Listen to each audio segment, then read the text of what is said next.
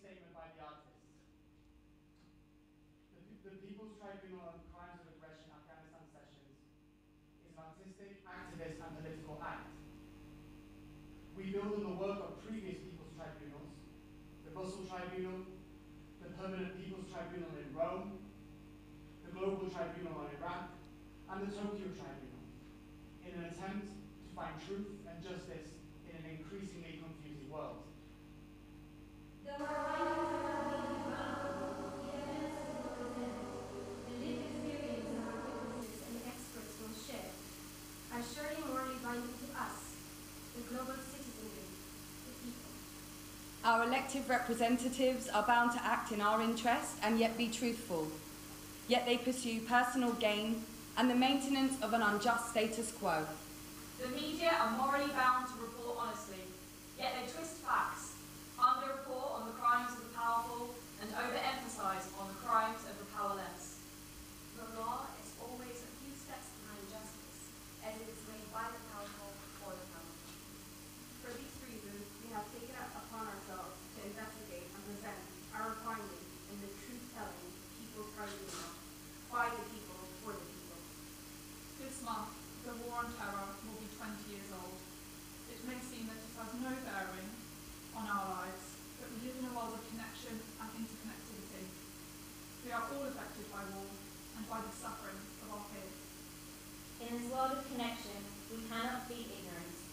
We cannot pretend that we do not see the cloud of dust. We cannot pretend that we do not hear the screams. We cannot pretend that we cannot feel the tremors. If we recognize that we are more fortunate than others, then why do we not take action to balance the scales? Ignorance cannot be invoked to justify passivity. Passivity is also a crime, the crime of silence. We must look at the bigger picture. We must recognize that the Western powers are the biggest threat to peace in the world. We must have the courage to see that our own complicity in the system. We must have the strength to sever our ties with a predatory economic system that allows for war to be a business and a lucrative one. None of us have the right to remain indifferent to suffering and to pain inflicted in our name.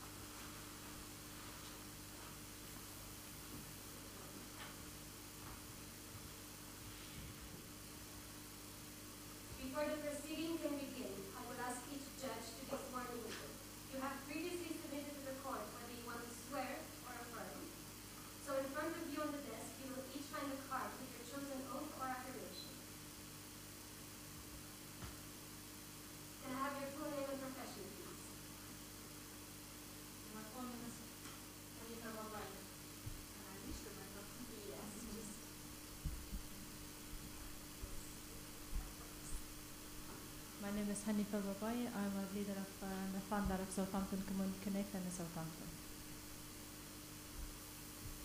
Thank you very much. You can now read from the card. I do sincerely and truly declare and affirm that the evidence I shall give shall be true and whole truth, nothing but truth.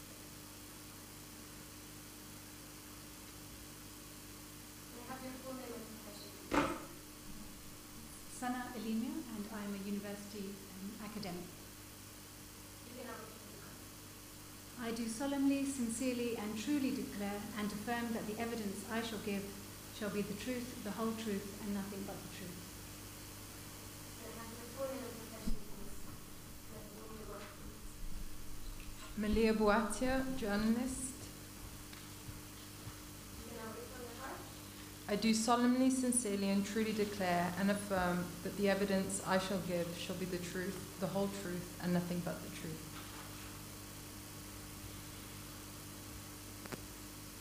Can I have your full name and profession, please? Elizabeth Rose Clark, I'm an actor. You can now read from the card. Your affirmation. Yes, please. Thank you. I do solemnly, sincerely, and truly declare and affirm that the evidence I shall give shall be the truth, the whole truth, and nothing but the truth. Panel of judges, who will be the chair?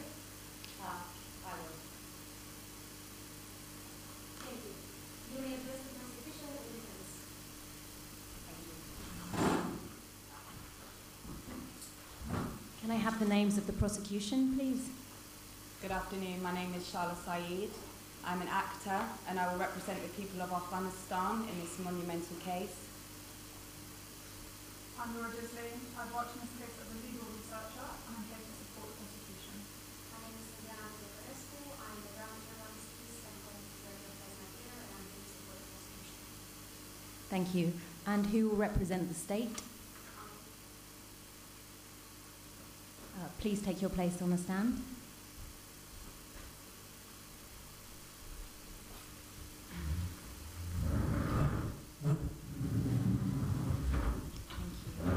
Can I have your full name, please? Could you fix her microphone?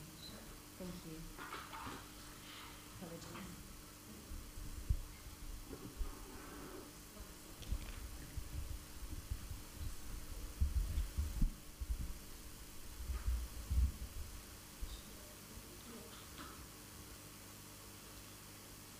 Julia Tepshi, thank you very much. Cheers. I will now read the charges. Prosecution versus the UK. The indictment herein logged against the British state contains 4 counts. The accused is charged with various customary international criminal law violations allegedly committed against the people of Afghanistan and others by the UK forces and their allies, and is specifically charged as follows. Count 1, crime of aggression. Count 2, crimes against humanity. Count 3, war crimes. And Count 4, torture and other cruel, inhumane, or degrading treatment or punishment. Definitions. Count 1, crime of aggression. 1. The planning, preparation, initiation, or execution of an act of aggression which, by its character, gravity, and scale, constitutes a manifest violation of the Charter of the United Nations. 2. For the purpose of paragraph 1, act of aggression means the use of armed force by a state against the sovereignty, territorial integrity, or political independence of another state, or in any other manner inconsistent with the Charter of the United Nations. Any of the following acts, regardless of a declaration of war, shall, in accordance with the United Nations General Assembly Resolution 3314 of the 14th of December 1974, qualify as an act of aggression. A. The invasion or attack by the armed forces of a state of the territory of another state or any military occupation, however temporary, resulting from such invasion or attack, or any annexation by the use of force of the territory of another state or part thereafter.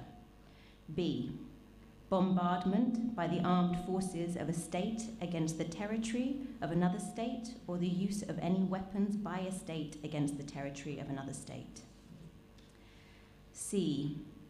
The blockade of the ports or coasts of a state by the armed forces of another state. D. An attack by the armed forces of a state on the land, sea, or air forces, or marine and air fleets of another state. Count 2. Crimes against humanity. 1.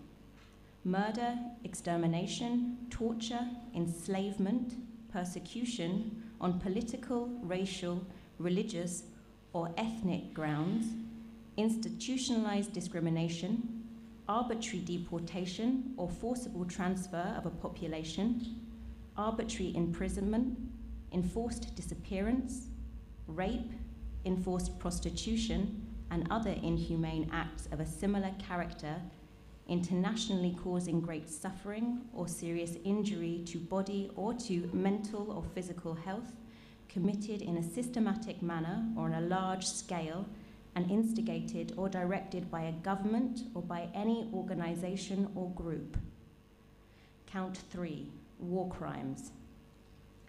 1. Grave breaches of the Geneva Convention of the 12th of August 1949, namely the following acts against persons or property protected under the provisions of the relevant Geneva Convention. A. Willful killing. B. Torture or inhumane treatment. C. Willfully causing great suffering or serious injury to body or health. D. Extensive destruction and appropriation of property not justified by military necessity and carried out unlawfully and wantonly.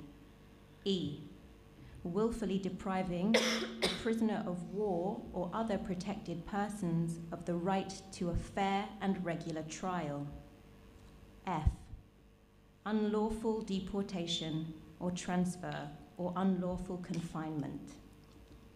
2.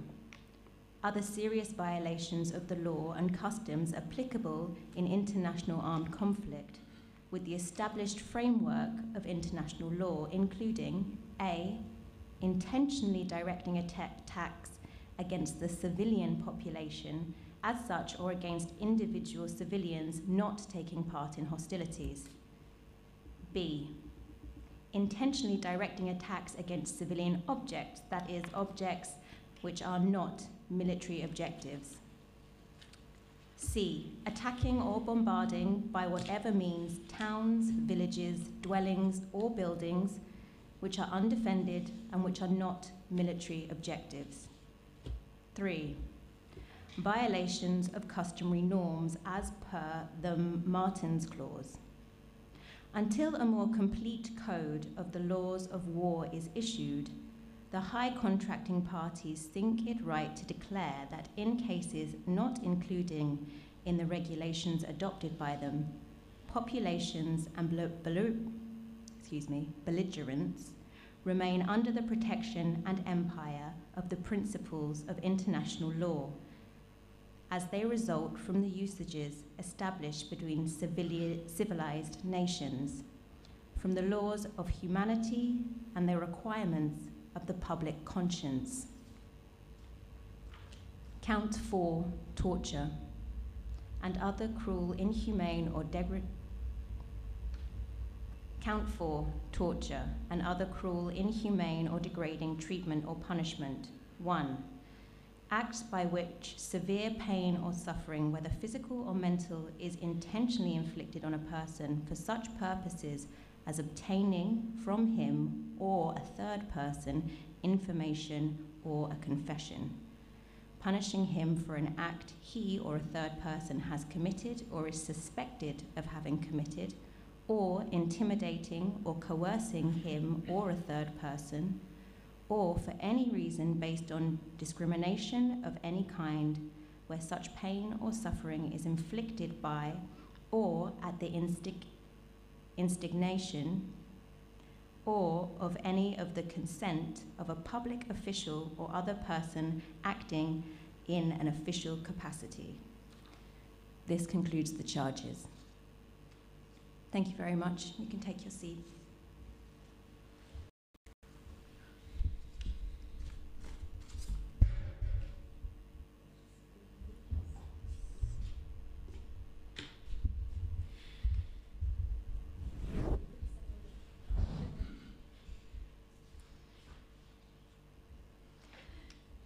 There will be 26 witnesses in this case, and you will see 9 witnesses here before you.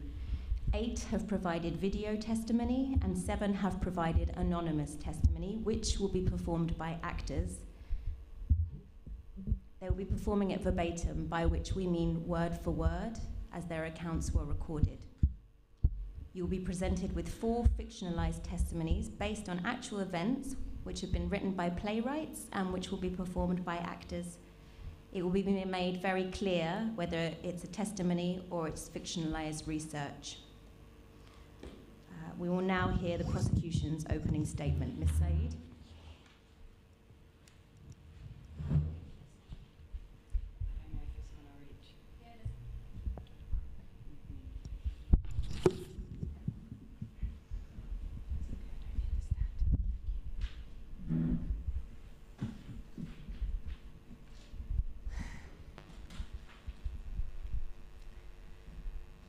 The prosecution will present a formidable indictment against the defendant, the State of the United Kingdom, for serious crimes of committing the crime of aggression, war crimes, and crimes against humanity against the Afghan people.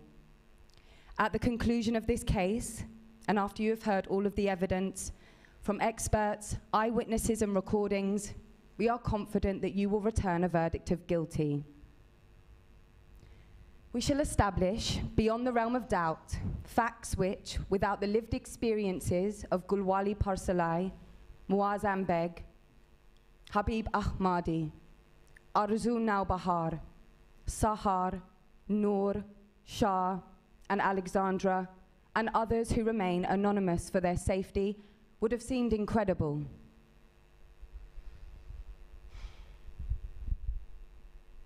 We cannot deny the complexity of this case, and we cannot effectively analyze the current situation in Afghanistan without looking at the history of the war on terror and the UK's role in it. Sunday, the 7th of October, 2001, following the 9/11 attacks on the United States, British armed forces entered the territory of Afghanistan, bringing about death, destruction, and chaos.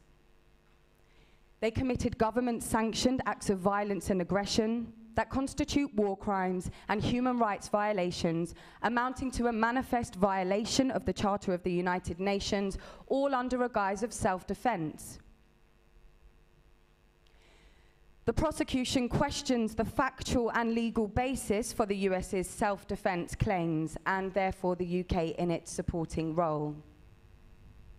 The following excerpts relevant to our case are taken from the International Criminal Tribunal for Afghanistan on the 15th of December 2002, where it convened its first public hearing to try President Bush in Tokyo.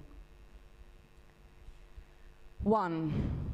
As per the identities of the hijackers or terrorists of 9/11, as disclosed by US intelligence agencies, 15 were from Saudi Arabia and 4 were from other countries such as Kuwait, Morocco, and the UAE, therefore not Afghan. 2. Osama bin Laden was not Afghan or a religious fighter. He was a billionaire. He was a billionaire, recruited as an intelligence asset for the United States and other countries for many years. 3. the takeover of the Taliban militia in 1996 as a de facto Taliban government in Kabul, controlling several regions of Afghanistan, was done with the backing of the California Oil and Energy Company, CAL, with extensive military and logistic support from the United States and Pakistan. 4. Al-Qaeda were not an organized military force. They were foreign fighters, recruited by covert agencies from several other countries. 5. The de facto Taliban militia were wholly dependent on the government of the United States and Pakistan and had not committed a single act hostile to the people of the UK prior to the invasion on Sunday, the 7th of October, 2001.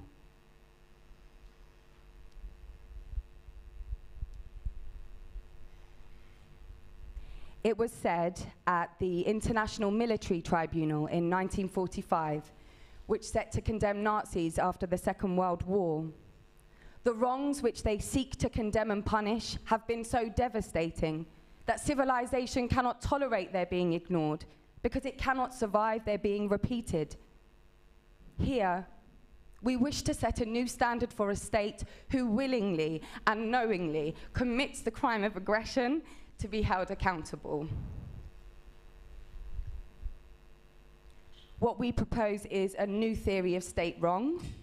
We propose that the United States and the United Kingdom's war crimes and human rights violations fit the scale, gravity, and symbolism that the crime of aggression holds in history.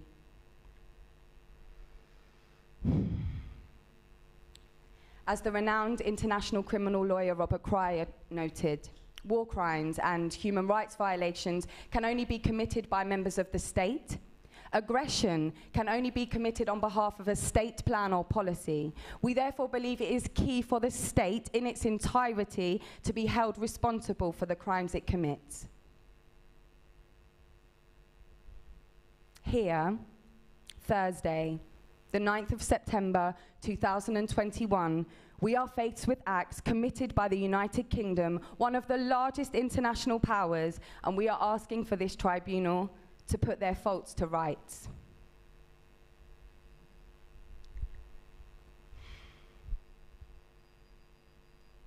Over the next 3 days, we will see how after 20 years of British occupation, Afghanistan is in a far worse position than it was prior to 2001. We will hear testimony from Afghans who have been indiscriminately arrested, detained, and tortured. We will learn the names of Afghans who have been killed by bombings, stray bullets, and targeted assassinations for no other reason other than living in their country of birth. We will see how today Afghan society has been left even more fractured. Those who work for British forces have been left to deal with the fallout of a 20-year-plus occupation. And we will not forget the women of Afghanistan. The women of Afghanistan have borne the brunt of a 20-year-plus occupation as a child, as a girl, as an orphan, as a woman, as a mother, as a refugee.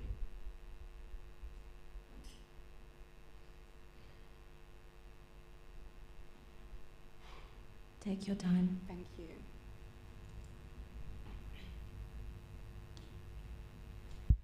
She was objectified as the poster child for Western invasion, used as a convenient excuse, simplified to a mere victim. But the Afghan woman is a dignified warrior. As an underground student, as an activist, as an artist, as a doctor, as an underground teacher, as a midwife, as a housewife. As a farmer, teaching the other women land days while tilling her land, as a grandmother. And while the people of Afghanistan's monumental work begins again, maybe in this court they might find justice.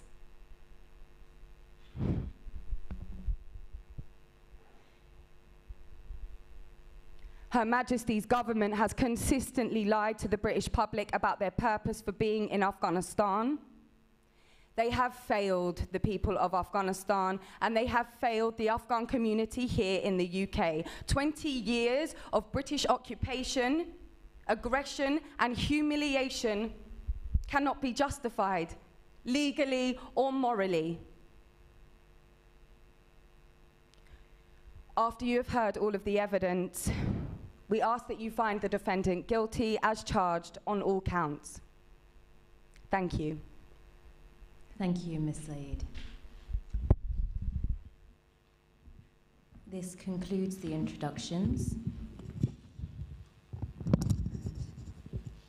We will now begin trial session 1, whenever you're ready. The prosecution will now take you through international law and international criminal law. We feel it is important to give you this background so that the audience and panel have a solid understanding of the crime of aggression. International law is the law that applies between sovereign states. It is but one way to describe the world. International criminal law is relatively new. It was shaped by the creation of international tribunals, specifically the Nuremberg Tribunal in 1945.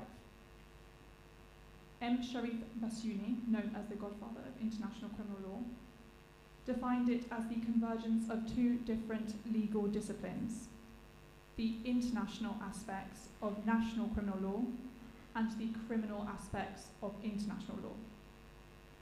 We will be calling two experts forward to guide us through the complexities of these laws. Thank you. The prosecution would like to start by calling our first witness to the stand, Professor Richard Falk. As Professor Falk is currently abroad, we request to present a pre-recorded interview. Granted. Would you like to swear or affirm? Swear. Would you please like to swear or affirm? Swear. Would you please read the oath? I do solemnly, sincerely, and truly declare and affirm that the evidence I shall give shall be the truth, the whole truth, and nothing but the truth. Professor Falk, you are Albert G. Milbank Professor Emeritus of International Law at Princeton University and visiting Distinguished Professor in Global and International Studies at the University of California, Santa Barbara, and Chair of Global Law Department at Queen Mary University, London. In 2008, you were appointed by the United Nations Human Rights Council as a United Nations Special Rapporteur on the situation of human rights in the Palestinian territories occupied since 1967. Is this correct? Yes, it is. Falk, could you please tell us what your background in international law is? I was a member of the faculty of Princeton University for 40 years and held a position as the Albert G. Milbank Professor of International Law and Practice during most of those years. And then after my retirement in 2001, I moved to California program of global and international studies, and taught courses, mainly graduate courses in international law. Do you have any experience with matters of international law in Central Asia and Afghanistan in particular? I have written about these issues from an international law point of view. I haven't been involved in any legal proceedings that that concern Afghanistan or Central Asia. Would you call yourself an expert in the field of international law? I suppose the length of trying to teach and write about international law would qualify me as some sort of expert. You have previously written the following. For centuries, international law functioned mainly to give cover to conquest and related geopolitical maneuvers of dominant states, while reinforcing unconditional claims of territorial sovereignty and white supremacy among the colonizing countries of Europe. Could you clarify this quote for the court and perhaps giving examples relating to Britain or the British Empire? Yes, in the sense that it was not properly authorized by the United Nations, or more specifically the Security Council. It cannot be legitimately regarded as a war of self-defense. The original attack on Afghanistan 2001 in response to the 9/11 attacks on the United States could be somewhat justified as retaliatory, but even that is not considered by contemporary international law to be a legal use of force. The general idea is that one can complain about such an attack, which was not an armed attack, and many people, including myself, have criticized the treatment of that mega-terrorist incident as an act of war rather than as a crime. And it seems to me the whole subsequent history in Afghanistan and more generally would have been much more constructive from an international relations point of view if it had been treated the way terrorism had in the past been treated, as a crime vindicating criminal law enforcement, but not recourse to war. In your view, what was the reason for this recourse to war? It represented a pretext for the then leadership of the United States to project its power in the post-colonial world in a manner that upheld its conception of global security.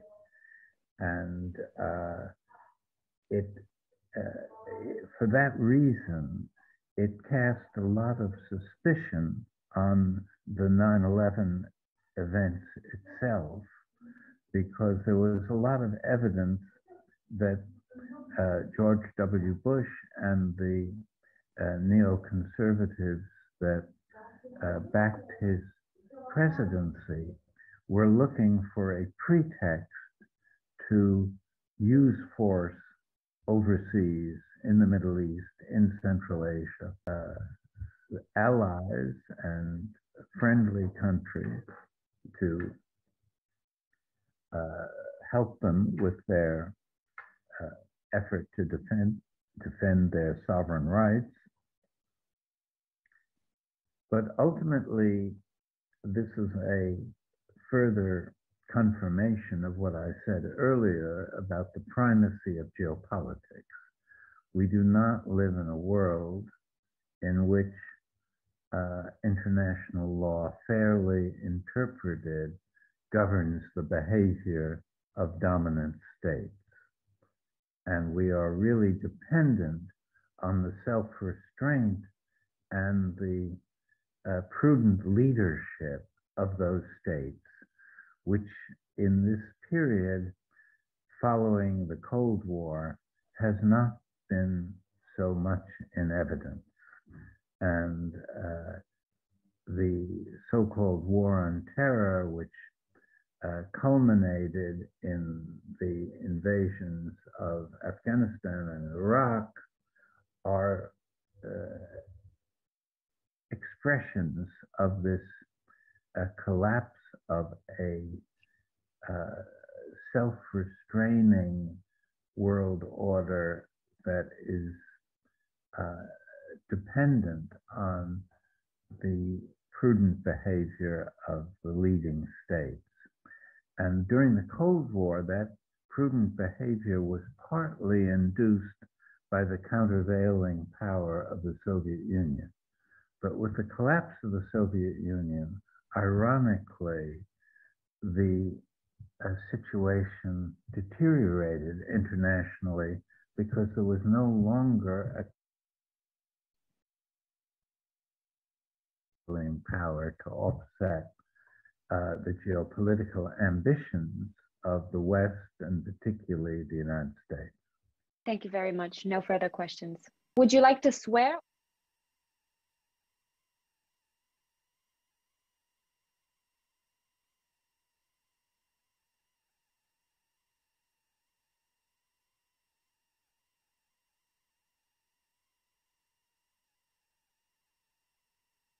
It's one of the primary purposes of the United Nations. It has a long and complicated history spanning almost 100 years.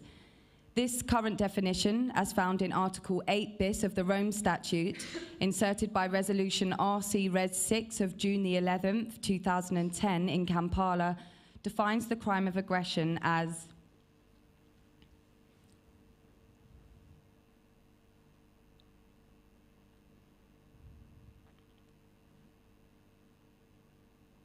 three elements are required. First, the perpetrator must be a political or military leader, i.e., a person in position effectively to exercise control over or to direct the political or military action of a state.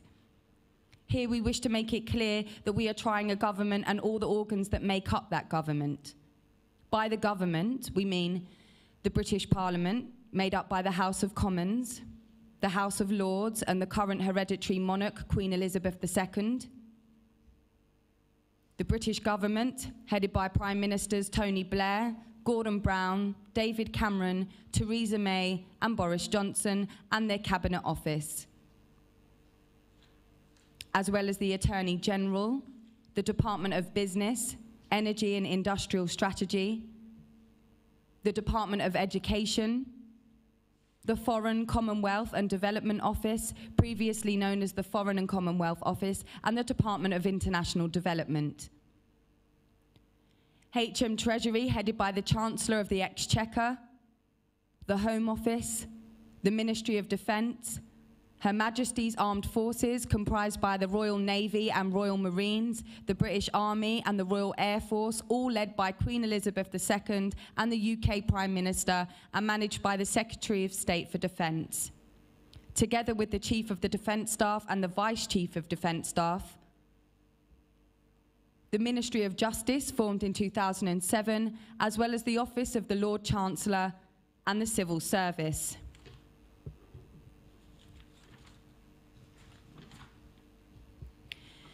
As you can see, many people and departments were involved in the decision and act of invading Afghanistan. It is why we are deviating from the standard individual liability of the crime of aggression as established in international law.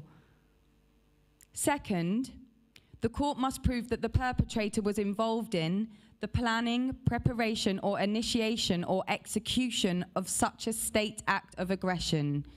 This allows decision makers to hide behind departments.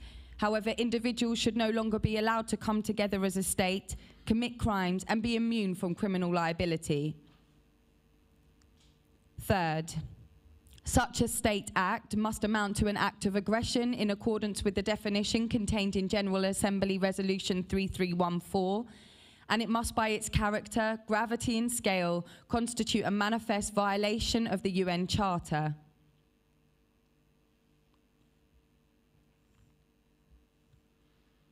Our proposed theory of the crime of aggression clearly fits the United Nations Charter 2.4.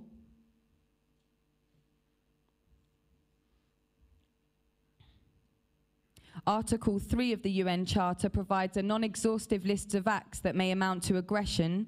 These include acts such as the bombardment or use of any weapons by a state against the territory of another state, and C, the blockades of ports or coasts of a state by the armed forces of another state. Article 5.1 of the UN Charter states, no consideration of whatever nature, whether political, economical, military or otherwise, may serve as a justification for aggression. Next we'd like to call forward Dr. Thomas McMacManus.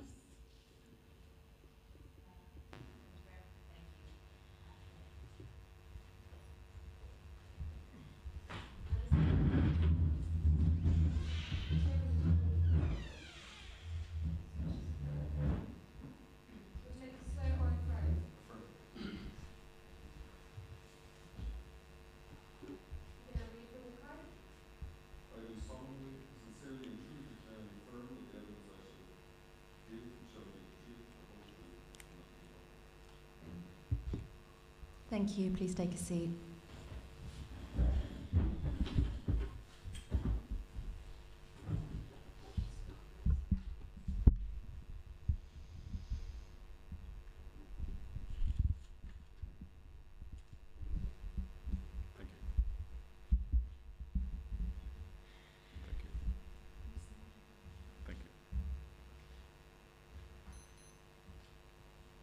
Dr. McManus is the Senior Lecturer in State Crime and Acting Director of the International State Crime Initiative at the School of Law, Queen Mary, University of London. Dr. McManus, could you tell us about your legal expertise and experience in the realm of international law? Sure. I have a master's degree in international law, in which I specialise in international criminal law. I have a PhD in law and criminology, in which I specialise in the crimes of the powerful. I'm an attorney at law, qualified in New York State, and a solicitor of Ireland. Thank you. Could you tell us about the history of the crime of aggression? The crime of aggression, originally known as crimes against peace, is effectively the outlawing of war. That's what the authors were doing when they created this rule. They made war a criminal offence. So war is effectively now illegal and has been since the early 20th century. Everyone knows this, and that's why in the defence you will probably see lots of legalistic methods used for the justification, as well as other methods. If we go back to the League of Nations in 1919, that was the first attempt really to ban war, and we can assume that came out of World War I, where the states committed to respect and preserve, as against external aggression, the territorial integrity and existing political independence of all members of the League. That was further solidified in the Kellogg-Briand Pact of 1928, and there was more moves to outlaw wars of aggression. You probably don't need to be a deep student of history to realize how they both were a failure, because both were an attempt to outlaw what was effectively what happened in World War II. And after World War II, aggression was first recognized as an international crime, something that could be punishable. So before that, it was treaty agreements. So if you went to war, it would have been a violation of a treaty, a kind of a contract between states. And you could complain that your contract had been violated. It was after World War II that they sought to criminalize the acts itself, so that you could actually hold people and states to account. So it was first recognized as punishable at the Charter of the International Military Tribunal at Nuremberg, and at the same time, it was included in the Charter at the Tokyo Tribunals, which are the corresponding tribunals. And then after World War II, the UN crystallized the international law prohibition in Article 2.4, as you just saw, against the use of force. Again, this is a treaty, the Charter of the United Nations, so any violation would be considered a treaty matter. Which is why we had to develop the crime of aggression. It was used at Nuremberg. It didn't sit well at Nuremberg because it is a crime of the state, and Nuremberg was a court trying individuals. And it was one of the 4 crimes, international crimes, that we have, but it wasn't continued from Nuremberg like the other crimes were: war crimes, crimes against humanity, genocide, in tribunal since then. And kind of was left floating as a definition, but with no court that could seize it as a definition and prosecute people or states for their actions. We did get a definition in 1974, as we saw, from the United Nations General Assembly, which talks about aggression is the use of armed force by a state against the sovereignty, territorial integrity, or political independence of another state. So this is kind of the basis of our customary international law definition of aggression. The Rome Statute now provides an updated definition and also an avenue for individual criminal responsibility for the crime of aggression. But that is treaty, that's based on the Statute of Rome. But in the background, we always have customary international law, which is one of the main sources of international law, and the crime of aggression exists in independence in customary international law, independent of any tribunal. And the definition that exists in customary international law, specifically for our purposes here, focuses on the state and not on individuals. So centrality of the state was quite key to begin with. What are the issues now with having only individual responsibility? Well, there are a few problems, I suppose, with having individual criminal responsibility. And for me, the basis of it is an understanding of the nature of these crimes. These are organizational crimes. They are not crimes committed by one or two individuals, which are sometimes referred to maybe as bad apples when we talk about war crimes. But it requires a system, it requires institution, it requires large numbers of people and organizations to carry out these crimes. So to focus on individuals, I think, misses the nature of the crime itself. It's the institutions, cabal of politicians, it's groups. And to use an example, if we think about the final solution from the Holocaust, historians have spent a lot of time doing amazing work trying to find out whose idea was this, or who agreed to this, or who authorized it.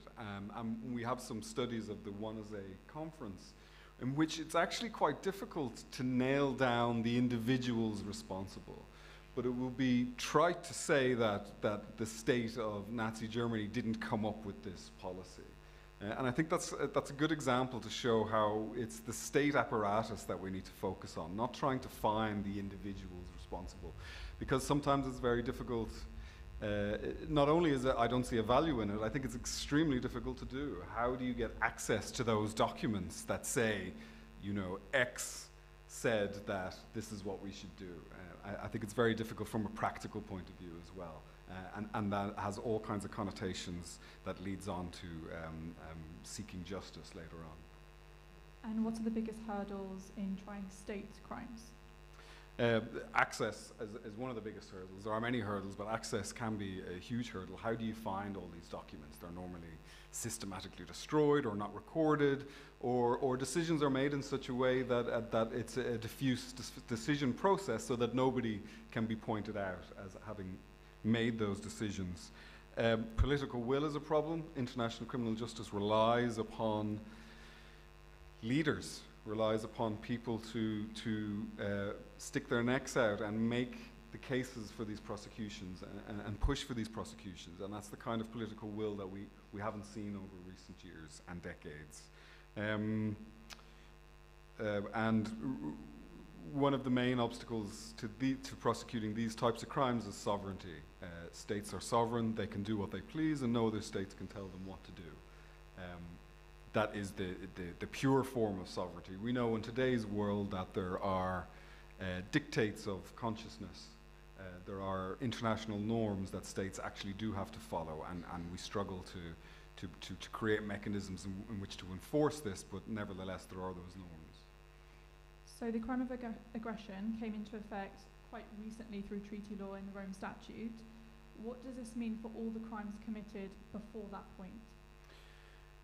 So the question, I think, is what is the effect of having a crime entered into the Rome Statute after some of the behavior and some of the acts which this tribunal will cover?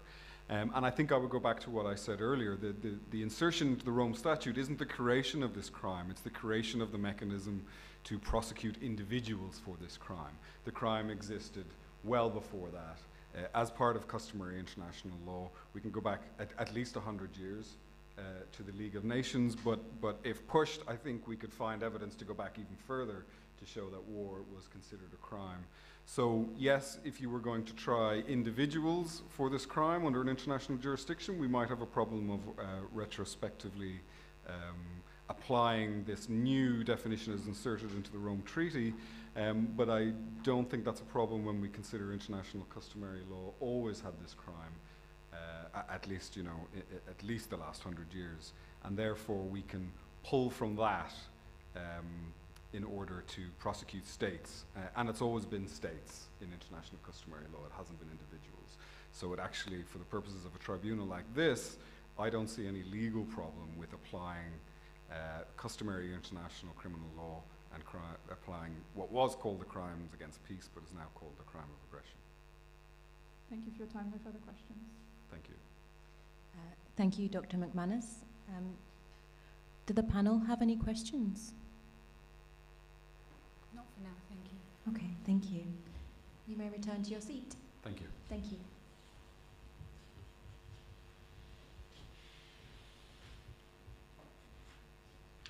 This concludes trial session 1. We reconvene at 5 p.m. to begin trial session 2, which will look at the historical background in Afghanistan leading up to 2001.